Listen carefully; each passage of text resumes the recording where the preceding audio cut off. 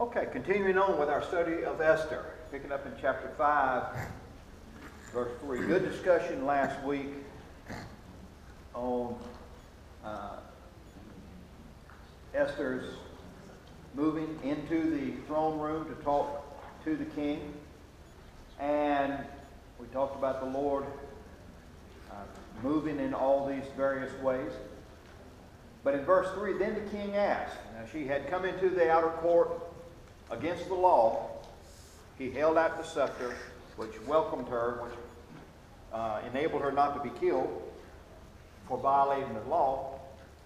So we're picking up at that. Then the king asked, what is it, Queen Esther? This is New International Version. What is your request? Even up to half the kingdom, it will be given you. So it must have occurred to Xerxes, King Xerxes, Ahasuerus, that something was up, and it was quite important for Esther to come in violation of law, and was literally casting herself upon his whim as to whether she lived or died. But of course, it wasn't just up to the king. The power of God obviously was working on him at the same time. But the king's pleasure is revealed in the statement that he gave to Esther. And he said, an invitation, what is it, Queen Esther? Even up to half the kingdom, it will be given you. And this wasn't just a political politeness, because the historian Herodotus records how another woman who was offered this invitation by Xerxes asked him for a robe that one of his wives, whose name was Amestris, had given him. And for him to fulfill this, it eventually ended up with his brother and his entire family being killed as a result of the king honoring what he had offered as to this woman, that, you know, up to half the kingdom I'll give you. And it wasn't just a political niceness or politeness. So when he asked this of Esther, evidently there was some seriousness to it. But it's kind of a surprise when we read her response. So we know, chapter 4, Mordecai said, go to the king, plead for your people. Okay, everybody fast for 3 days and 3 nights. And then, you know, I'll go into the king. If I perish, I perish. And the king says, what do you want, up to half the kingdom? If it pleases the king, verse 4, replied Esther, let the king, together with Haman, come today to a banquet I have prepared for him. Wait a minute, do what? You have had all the Jews fasting. You have been fasting. You took your life in your hands to come before the king, and he offered you half the kingdom, and you say, I'd like for you to come over and eat. You kind of wonder, really? Esther? Come over, and you invited him to a banquet. Why invite the king to a banquet when the whole population of the Jewish people is on the line? What do you think was up with this?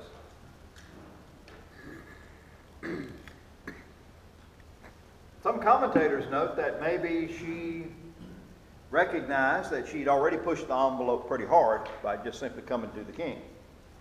And that maybe it really wasn't the best time now to say, okay, I want you to rescind, or I want you to change this order that Haman had done. Some commentators, you know, offer that. Or is it that if she asked then and he said no, and she said, well, you said, well, he could deny it, but if they did it in front of people, then... Yeah, when there's a banquet, there's wine, and drink. There's drink, it's easier to do all this. She's going to get drunk things. He seemed to really like to be flattered, too. Oh, yeah, I'm going to take it home. Most people like to eat.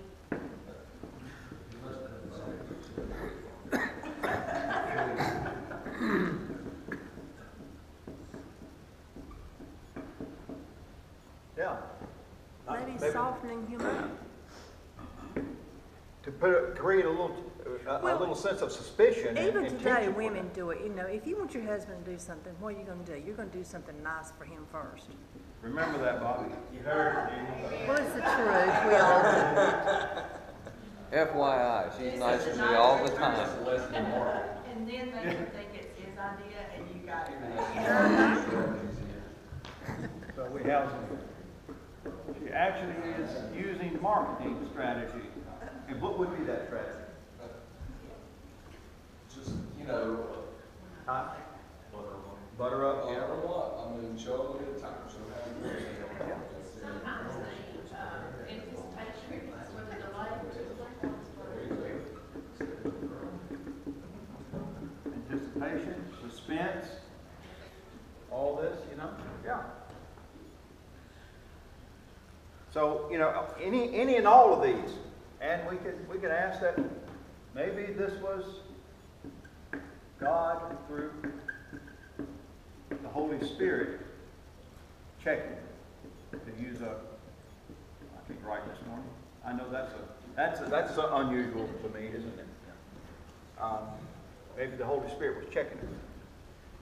Maybe she came with the full intention of asking him, and just, as we often have had when we were getting ready to do something, we just get that little check in our heart. That, no, not right now. It's just interesting, though, when we think about it, of all that had gone into it,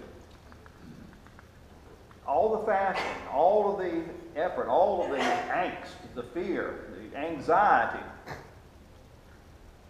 So you would think, after all the fasting, and we have to assume prayer that went in probably with this, do you think Esther moved too quickly? I see some head checking.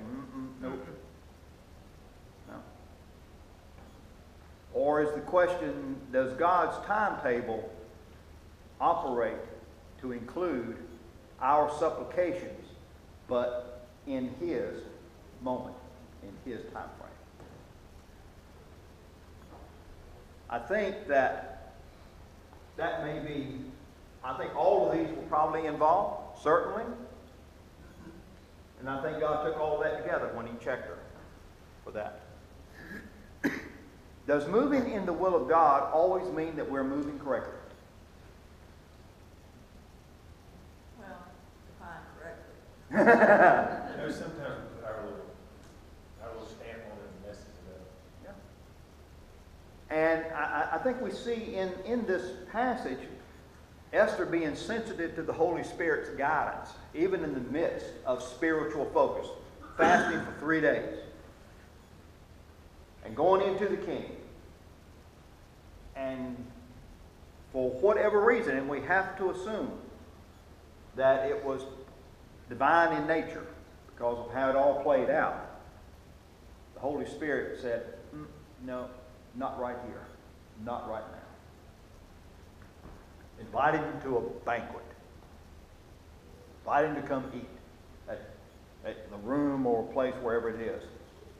And I think it's interesting that we see in Esther, not only in this scene, but throughout the book, we see, perhaps more so than in many other places in Scripture, the intersection of humanity, spirituality, and the struggle to lean upon God in the midst of an unbelieving country. We see flashes of this all through the Old Testament, but the whole book of Esther, as we've gone through it, is really two people who believed in God, who were trying to serve Him, but were caught up in the midst of a people, of a country, of a government that did not believe in God. You know, we've seen Mordecai and Esther try and find and walk the line between faith and sin as they faced Esther being taken into the king's harem. Mordecai's demand to withhold information as to her nationality. We've seen Mordecai wrestling with what he had practiced in other places, but he would not practice it to an Amalekite to bow. he obviously had bowed to the king. He went bowing to the Amalekite. And now he's ordering Esther to reveal her people. And we have Esther going into the king, trying to overturn the law of an empire that was going to bring a vicious, greedy king literally tons of profit. It's just interesting that as we read Esther, Esther is a beautiful story just in reading it. But there's so much more that as we dig down into it, it really talks about how do you live in the midst of an unbelieving country? Have any relevance for us today, maybe? I was thinking. Yeah.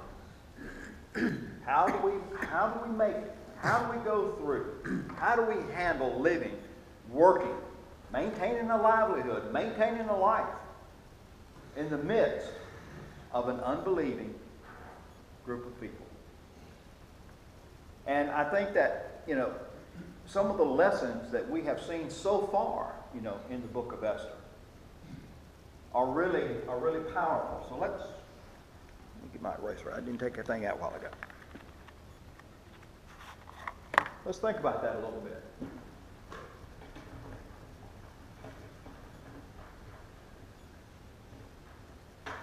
What are some, a little better reading, I'll just change colors. What are some life lessons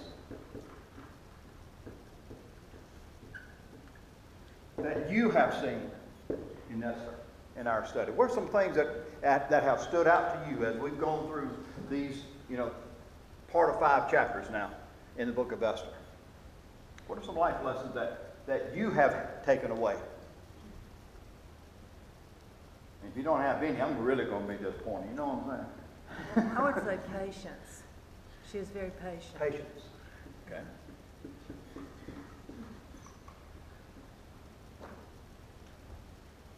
What else? What's a life lesson for you out of Esther, out of our studies that we've had? Kind of along what Sandy said, it's not, it's using having wisdom, being wise in our faith.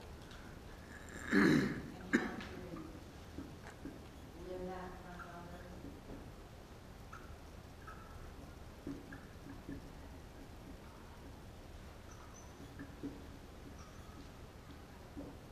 Okay. Yeah. What else? What else stands out to you about this book? She's not quick to make a decision.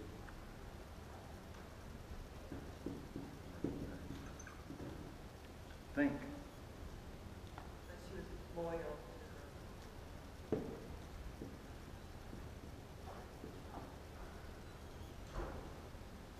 All action has a consequence. I'm sorry. All actions have a consequence. Yeah. And then there's always a lesson learned from that consequence. Like we were talking today, last day when we were here. And we were discussing, like, if something happens, how does it affect the family? And the example of the gentleman who had the heart attack, had he not seen his family, had he seen his family, had he lived, had he not lived? You know, what would, how do we navigate through life? All circumstances. All that has consequences. Yeah. And these are good lessons. These are good things that really, as we pull out, how do we live in the midst of an unbelieving country, of an unbelieving people? And it does. Being loyal in the midst of an unbelieving people. Maybe your job, maybe the people you have to associate with, whatever, to be able to still be loyal and be loyal to them as well as be loyal to our Lord. I mean, to be able to navigate that is an accomplishment, in this life. To trust the Lord. Trust. Trust.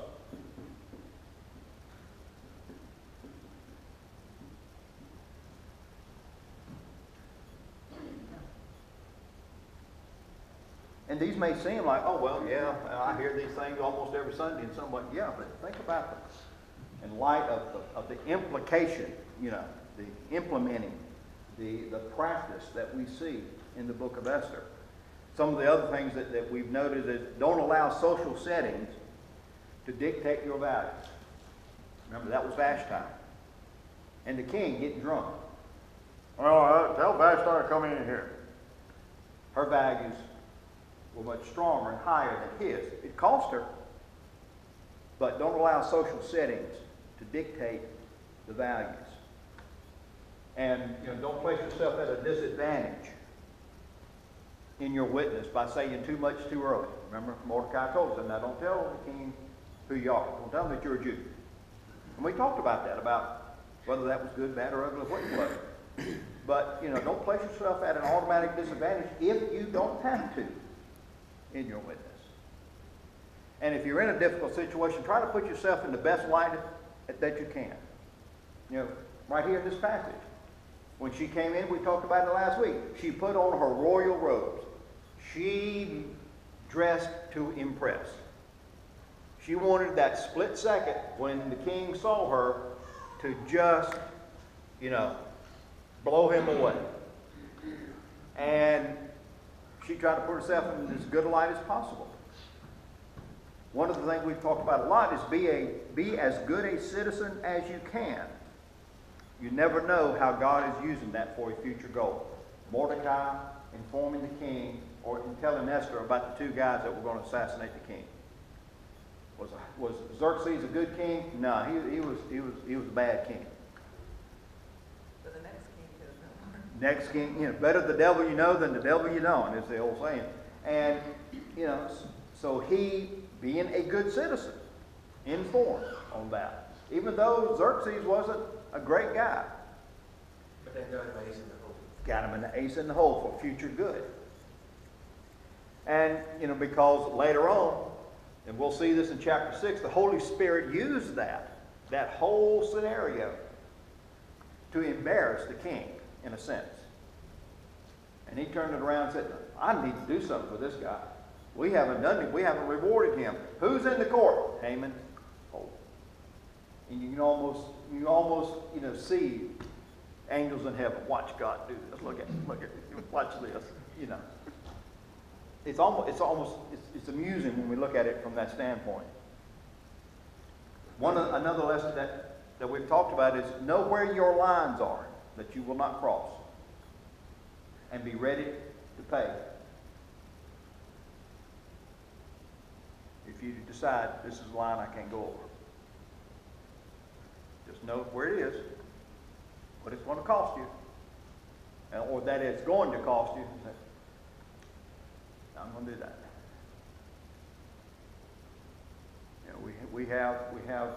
I have a daughter that is like that.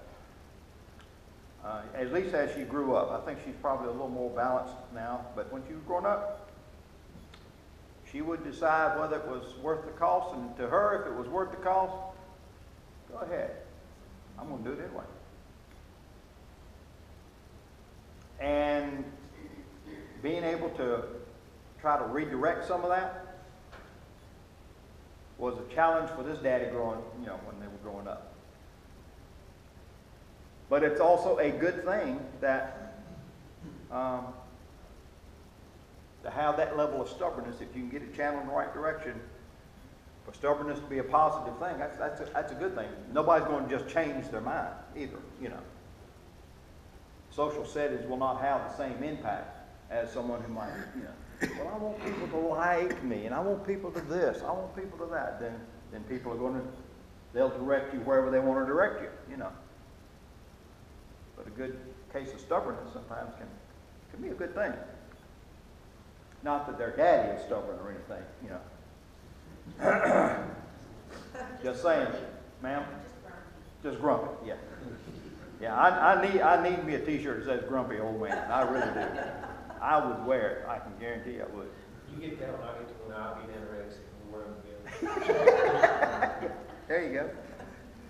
Nobody will be able to tell us apart. And then another lesson is that in all of life, realize that God knows how to connect the dots of experience to work for our good in Him. There are so many things, and we're going to do a graphic. I don't know that I'll get to it this week, but we're going to do a graphic of some of these dots and just see how they all came together. And it could only be God that was able to see all the dots out here, know where they were going to be, and see how they could all work together to come at the right time, right place, right moment to bring about His will. And out of our passage here that we just looked at, be sensitive to the timing of God in the moment. It seems kind of odd. A banquet, Esther, after everybody's prayed, after everybody's fasted. Yeah, well, I felt that check from the Holy Spirit. And I need to be sensitive to God's timing. Rather than just than my timing. It could well be. Everybody's fasting, everybody's praying, yes, this is the moment. Well, the Holy Spirit knows more than I do. I need to listen to Him. Paul encountered it when he was endeavoring in the book of Acts to go into certain places to preach and was forbidden to go preach by the Holy Spirit. How many pastors and preachers have ever heard a sermon on how God forbid me to preach? I mean, it's not a sermon that you hear a lot. Paul was forbidden by the Holy Spirit to go into some areas because God knew where He wanted him to be. Not that preaching was bad, no. Not that there wasn't lost people out there. Yes, there were. But the leading of the Spirit was for this direction, in this way. And so we just need to be sensitive to that. Another thing, Billy, I think this really shows courageousness, I guess, and boldness. Yeah. That's what really stood out to me. She put her life on the line.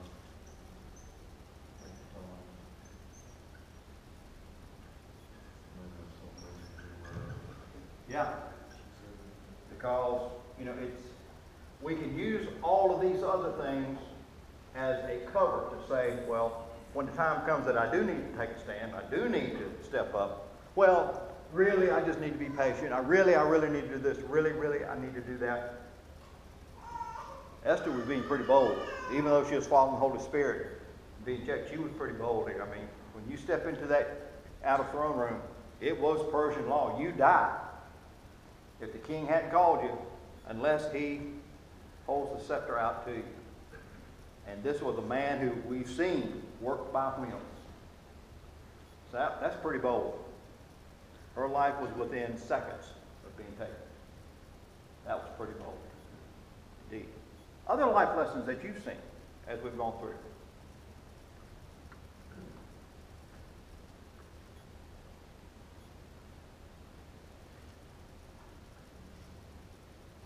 So,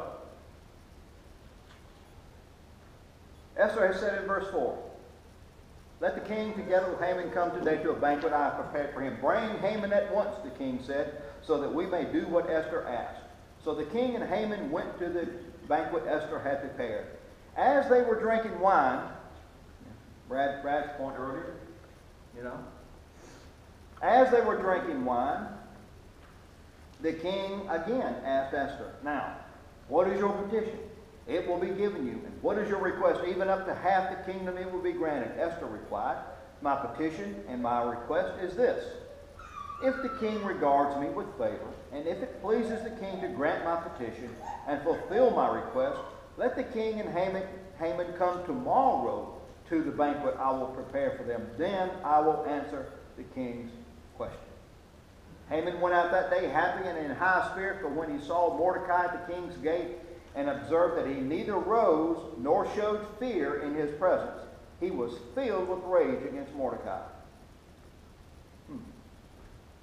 So, interestingly, even when they came to the banquet and they were drinking wine, making them in high spirits, happy, and the king said, okay, what do you want? Up to half the kingdom. I want you to come back tomorrow. I'll feed you. Then I'll tell you what it is. Once again, the suspense, the anticipation, the patience that she was working this thing. This wasn't marketing, she was working this thing. And the passage says that Haman went out that day happy and in high spirits. It's really kind of interesting. Haman, you're happy and in high spirits about your own downfall. He just had no clue. It's just amusing to read it within that passage of Scripture. However, we're given in these verses, a little indication that even when God is working His will, Satan is going to try his best to disrupt that work. Now it seems Mordecai had shed all of his mourning garments. He was back at work. He was back at the king's gate. And Haman, as he's, you can almost see Haman just kind of bouncing out of the throne room. He's the king, and Esther, he's feeling good at this time. And maybe he looked for Mordecai, to say, maybe now you'll recognize just how big a man I am, and you'll bow like you ought to me. It wouldn't have changed his mind about killing him, but, But Mordecai, not only would he not bow, he wouldn't even stand up in the man's presence. When he saw Mordecai at the king's gate, you can't help but wonder if he was looking for him. And observed that he neither rose. Before, we've always been talked about, him bowing. Well, he would have bowed to show fear. He would have stood to show respect. And he's saying, I ain't showing you neither one, Malachite. He was filled with rage. Hang on to that idea that he was filled with rage. Upon coming home, verse 10, Haman restrained himself. And went home. Calling together his friends and Zeresh his wife, Haman boasted to them about his vast wealth, his many sons, and all the ways the king had honored him, and now he had elevated him above other nobles and officials. And that's not all, Haman added. I'm the only person Queen Esther invited to accompany the king to the banquet she gave. And she has invited me along with the king tomorrow.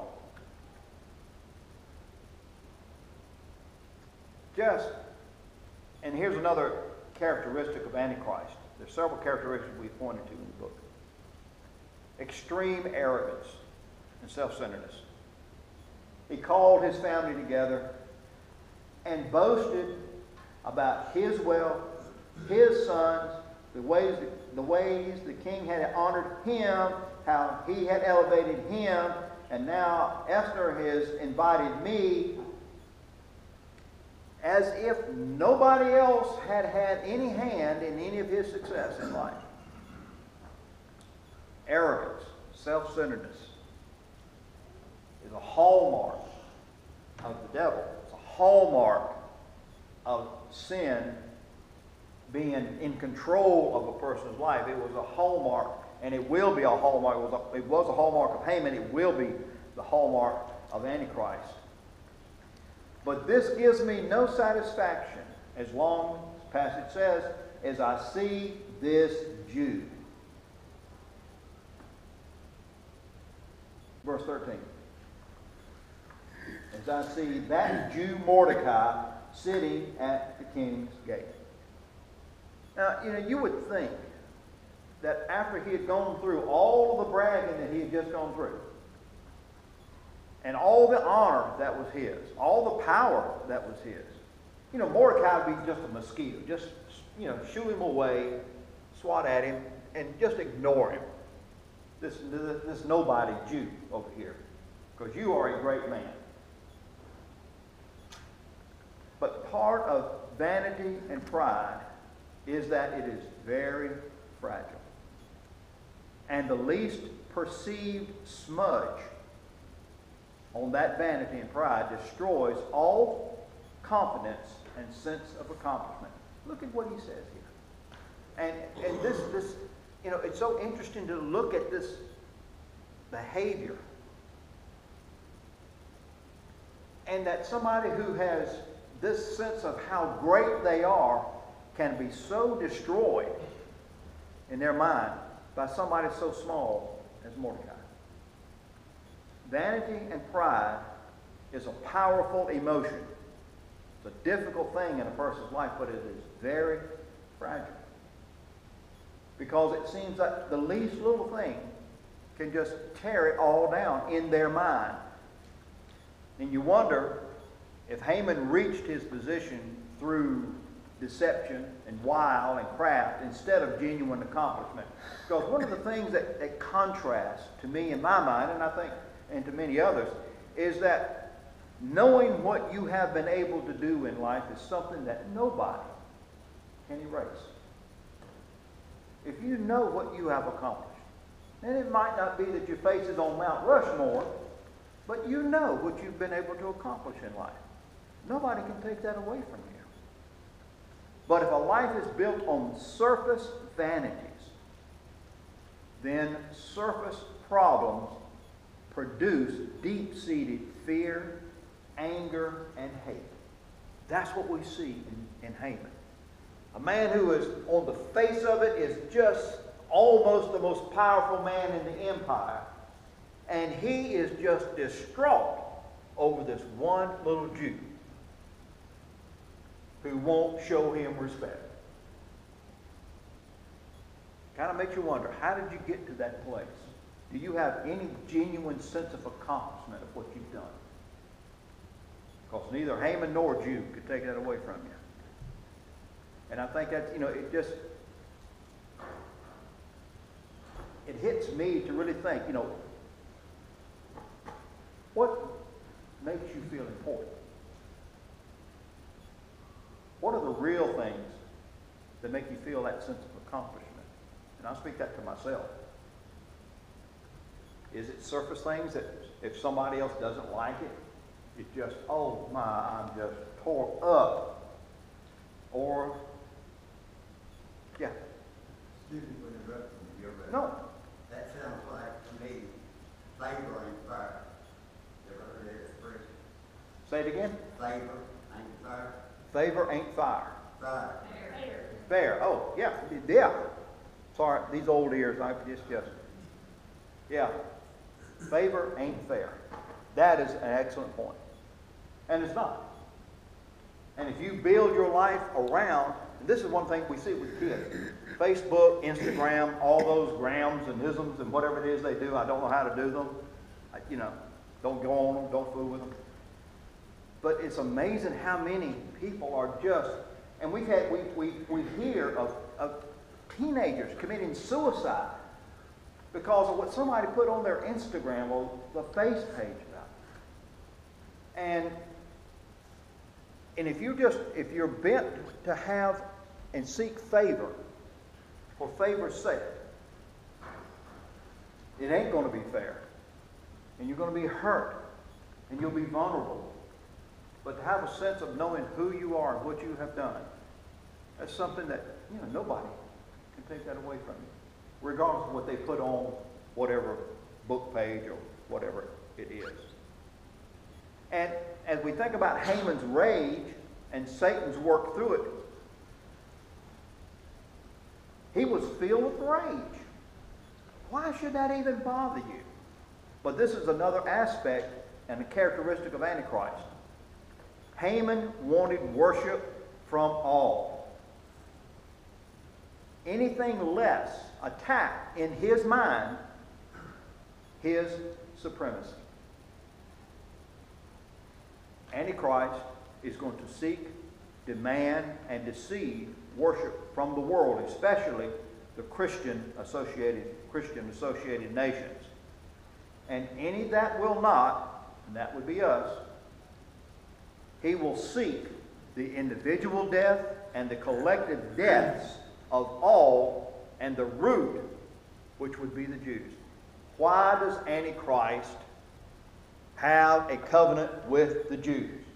Why does Antichrist present himself as Scripture says he will, and not present himself in another format? Why not present himself as the greatest scientific mind of ever? Why not present himself as the political leader ever? Why is the focus on being being the false Messiah and having a covenant with the Jews? Because Satan knows that believers do not worship him, do not follow him, and he hates them. He's going to destroy them, and the root cause of it all is the Jewish people. He's going to try to destroy them too. Why is he after the Jews? So it's God's chosen people. God's chosen people, and he can't stand that. Haman's wife and all of his friends offer him an outlet to this rage and his deflated ego. His wife Zeresh, wouldn't you like to be married to a woman like her, guys? You know? And all of his friends say, have a gallows built, 75 feet high, and ask the king in the morning to have Mordecai hanged on it. Then go with the king to the dinner and be happy. Go murder somebody and go be happy. Eat you a chicken leg, you know? This suggestion delighted Haman, and he had the gallows built. That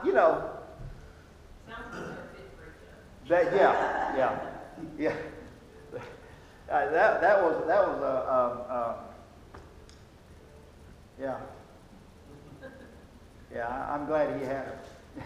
I'm glad she had him. You know, they really did deserve each other. But, Billy, it also speaks to what hate does to us.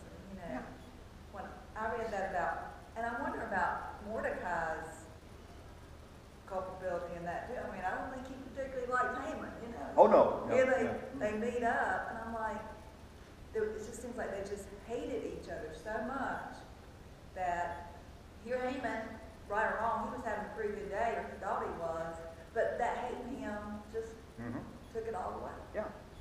And that's what it does to us if we let it. Excellent point with that. And when you have a life built around surface vanity and built around how everybody favors me, how everybody looks at me, and then somebody doesn't, it deflates you, but then it fills you with hate toward that person for no other reason. He had no other reason to hate Mordecai than that he wouldn't stand or bow, and decided to wipe out a whole people because of that. That's hate. That's deep-seated hate. Hang him high. That was her and his friends' suggestion. And you kind of get the sense in reading that this one man, Mordecai, was going to be a signal of Haman's victory over all the Jews. And in that sense, it reminds us of our Lord Jesus, who was the one man that Satan thought if he could kill him, it would signal the message to the cosmos, the entire creation, and ever how many elements there are of this creation, that Satan had won against God. That was his intent on killing Jesus. But we're about to see that God has all the bases covered in battle with Satan. And it would be pictured in Haman's defeat. Haman didn't know it, but he was building his own gallows. Another little amusing side effect. Can't you imagine one angel punching the other and saying, watch this. See him, what is Haman doing that? Watch. Guess what's going to happen? I think I know what's going to happen. It's like going picking your own hickory switch. Huh? It's like going picking your own hickory switch. Like going picking your own hickory switch, yeah. Yeah, didn't you hate it? Yes. Oh my.